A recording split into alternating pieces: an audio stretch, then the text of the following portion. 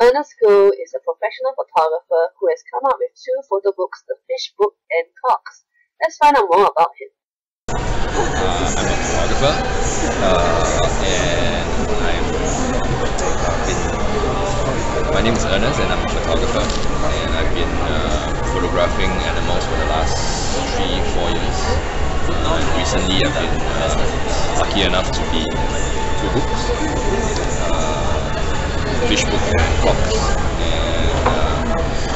and it's something I've been doing for a while, and hope to continue doing more of it. Okay. Yeah. So how did your interest in photography started out? It started as, I guess, like most of it started, kind of like a hobby. And soon after that, I realized that, people are willing to pay me to photograph things. So I said, yeah, sure, why not? So I guess from that it became kind of a career, and then I went to work for the newspaper and found it even more exciting, and decided that that's definitely the type of work I would kind of want to do, hopefully for the rest of my life. Okay. Yeah. So how does a photographer come out with a photo book? Well, there's many ways. Because the traditional way is, of course, looking for a publisher. And I think right now with technology and with the internet, it's also really easy to self-publish, and possibly reach even a wider audience. So there's probably many ways around it. I mean, there's, of course, even within self-publishing, there's a couple of ways. There's handmaking your own books, and that's also really easy. I mean, just go to YouTube and you can just search any of the how to make your book videos, and you probably find something. And you can sell the book online. The other way is, of course, ebooks. And that's, I would imagine, it's even easier in terms of production. So it really depends on the photographer, how he or she views or wants the final product to be. Okay. So if, let's say, what about yourself? How did you come about having your own photo book? Okay, so these two particular books, I actually work with publisher Big Red Books, and I was pretty excited to work on them because the publisher also intended to push out a series of photography books about Singapore by Singapore photographers. And the Fish Book was actually first in the series, and after that there was 2 other books. So, sorry, I lost my train of thought. It's okay. What's the question again? So they wanted to publish a series of Singapore photography books. And so we sat down, and just one day I was just at the publisher's office, and I just showed them the Fish Book first. And it wasn't even intended to be a book in the beginning. It was actually more like a personal project, and I kind of found that actually it was quite interesting to put it in the form of a book. And so it was kind of like I would say it was kind of like an experiment in the very beginning, and it's quite cool. I mean, it has so far doing pretty well. I'm quite happy with that. And the 2 other photographers that follow with their books as well. And now the 4th book is the one on the chickens. I think it's always nice to be able to see your work on the bookshelves, being brought out in the form of a book. I mean, although you can call it traditional, but I think any author or any artist would relish the opportunity of having a published work out in the public. Okay. Actually, so just for my own curiosity, in terms of marketing, right? Must you do a lot of your own marketing, or did the publisher help out? Like, how did they? Was there any? I always think it's a combination of both. I think the artist or the author is the best ambassador for his or her book. So it's always essential to market your own book as well. You know it best. I mean, the author knows it best.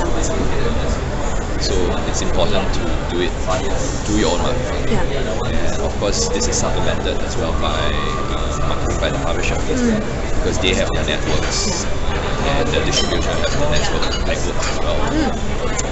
So I think the combination of the two is very important. So how do you market your own book? I mean, what are the tools, some things that you've done? Definitely leverage on social media. That's one of the most cost-effective ways. So like Facebook, Twitter, or Instagram. Basically, letting your readers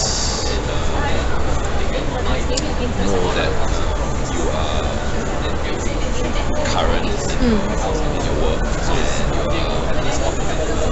and sometimes maybe even let them know that you're there to answer any questions they might have.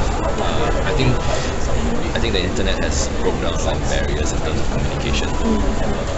So I think it's important to also communicate with your readers in whatever way as possible. So constantly, staying in touch in terms of the social media aspect of it. And there's, of course, as a photographer, there's an exhibition component as well. That's always a great way to bring the work and the book out to the public. Okay. So how do you choose your subject, the subject of your photography, like fish, hawks? Most of the time they choose me. Oh, okay. Well, I think it's a little bit of chance, it's a little bit of research, and also a little bit of the circumstance or the accessibility that I have. So for example, the fish book, I had great support from Tianhu Fish Farm. Kenny Yap, his owner, was really supportive in letting me basically camp out in his farm for a couple of months just to photograph fish. And so in that aspect, I have that accessibility to photograph fish. Otherwise, I probably had to buy every fish I have photographed in this book.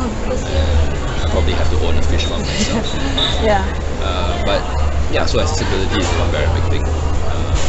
So in that way, that's kind of why I meant sometimes your subject chooses you because of where you are. And Singapore is actually the biggest, probably still is the biggest exporter of ornamental fish in the world.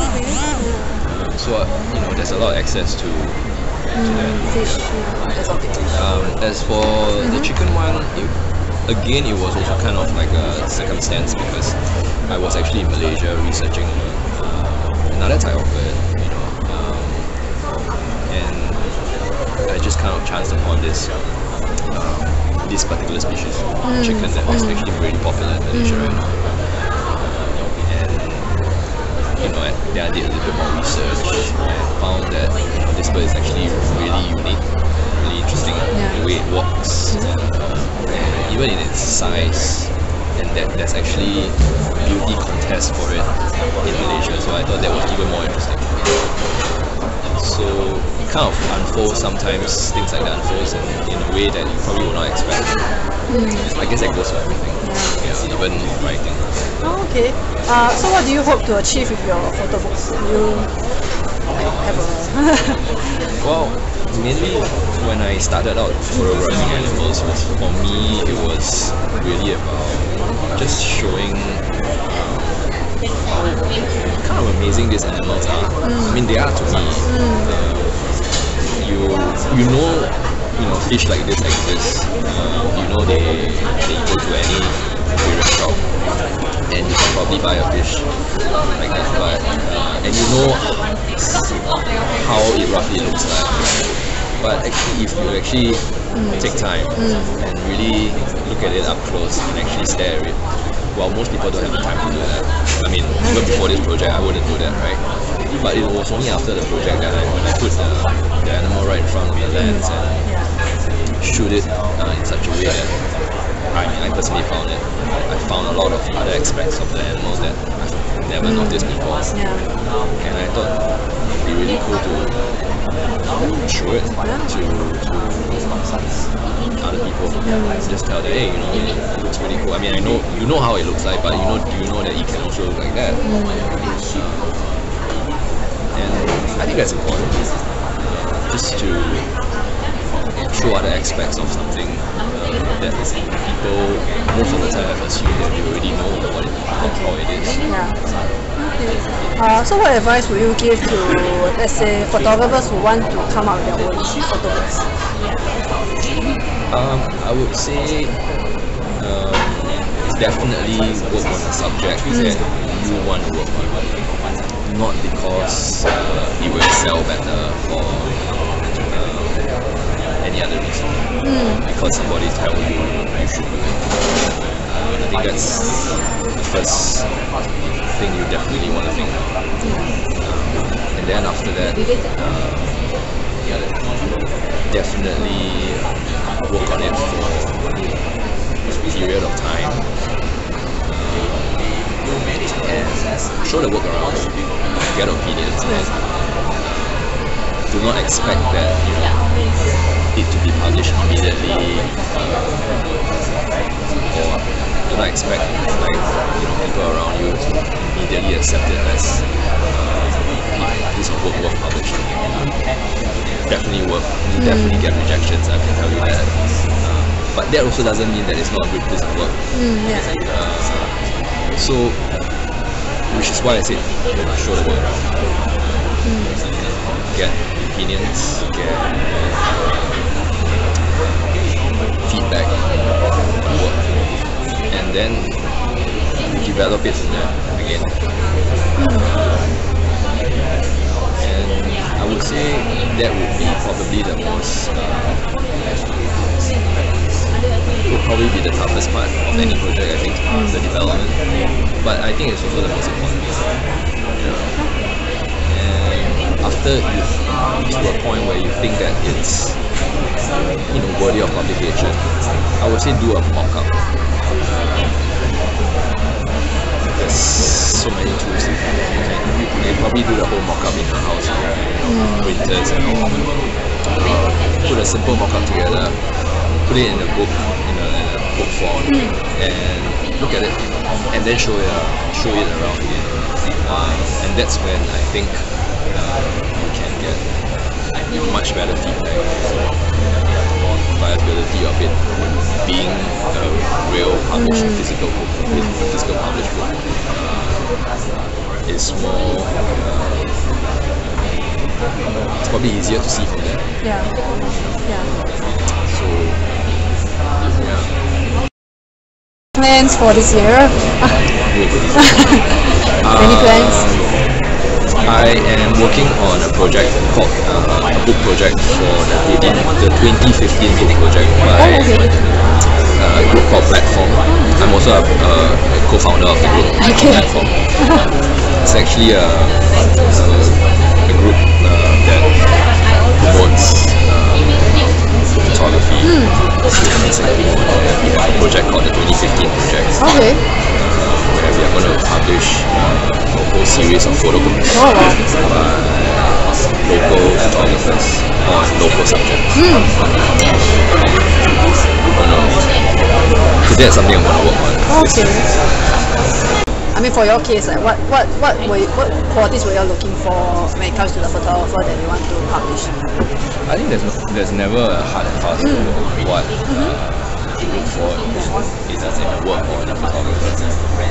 I think it's about every work has its own merits, and we will just choose it based on the merits of the work. That's why in the end of the day, I think it's important to show your work around and let people know that it exists. There's no point doing a masterpiece and putting it in your bedroom. So we will only be able to choose the work if we have seen it. So I would say back to that again. Show us your work. I mean, if you think you have something worth publishing, send it to us. Show it to us. We have a event that happens every month. It's called Platform, and happens on the first Tuesday of every month. Sometimes it shifts a bit. Okay. But when you check out our Facebook page, the information is always out there. So what's the Facebook page? Is it like, what's the title? Platform. Platform? Yeah. It's just PLATFOR. Yeah. Oh, okay, it's available. It's available. Yeah. Well, it's Oh, okay. Yeah.